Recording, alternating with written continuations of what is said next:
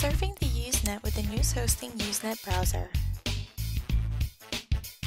Getting started to explore and browse the Usenet has never been this simple.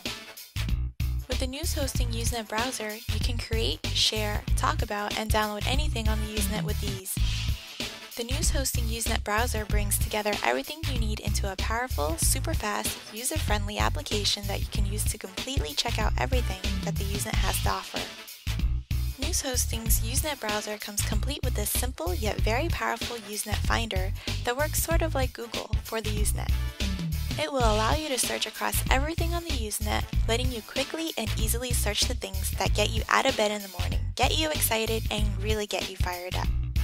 A quick search for the word apple will give us a picture of a basket of apples. Also, if we want to download files, we can search for something random like Ubuntu Linux to satisfy your inner geek as you thumb your nose at Microsoft and download the latest freely available ISO. A quick search for Ubuntu Linux gives us a list of files we can choose from. To download one, we can either double-click the one we want, or we can right-click it and go to download. After our download starts, we can watch how long our download will take by jumping over to our Transfer Center by clicking on Transfers.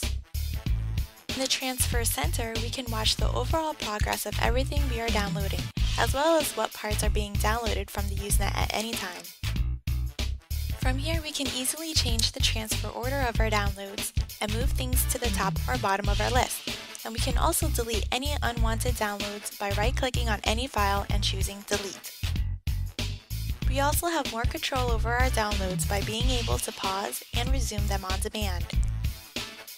To pause our downloads, all we have to do is click pause, and when we're ready to start our downloads again, we click resume. After all of our files have finished downloading, we can go check our files out by clicking download folder.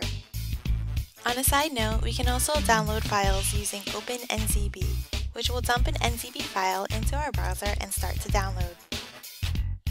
Moving back to our Newshosting Usenet browser, we can also explore and check out what else is on the Usenet by looking at particular news groups. To find more fun stuff, let's search the term aviation.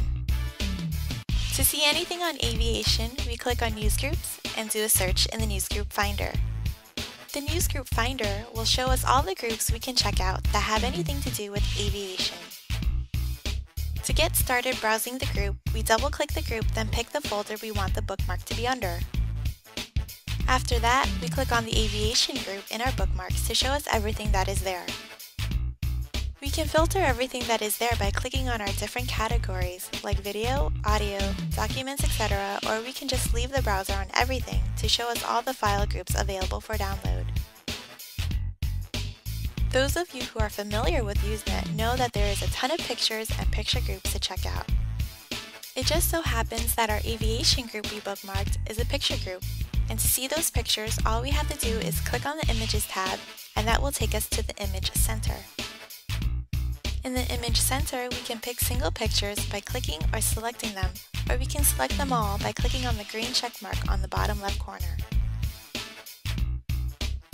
Once we have everything picked out that we like, all we have to do is click Download Images in the bottom right, and the Newshosting Usenet browser will put the pictures in our download folder. Lastly, we can also post messages to the news groups by visiting a group we like so we can share something with others.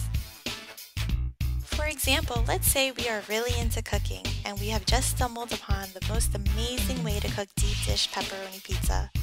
Well, with the Newshosting Usenet browser, we can share our cooking genius with everyone by visiting our favorite food news group, rec.food.cooking, and posting our new recipe there. We will share a message by first going to our cooking group and then clicking on New Message. From there, we will fill out the form and click OK.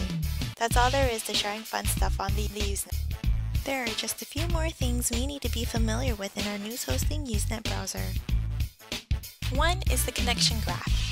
It shows us how fast our downloads are going. Next is our NMTP activity monitor that shows us what is being downloaded. The Messages Center gives us the latest updates from Newshosting. And finally, your Account Center, where you can track your account usage and fully control all of your account settings. From all of us at Newshosting, we would like to wish you safe browsing, creative posting, and happy downloading. For more information about Newshosting Usenet browser or its features, please visit our site at newshosting.com or email us at support@newshosting.com.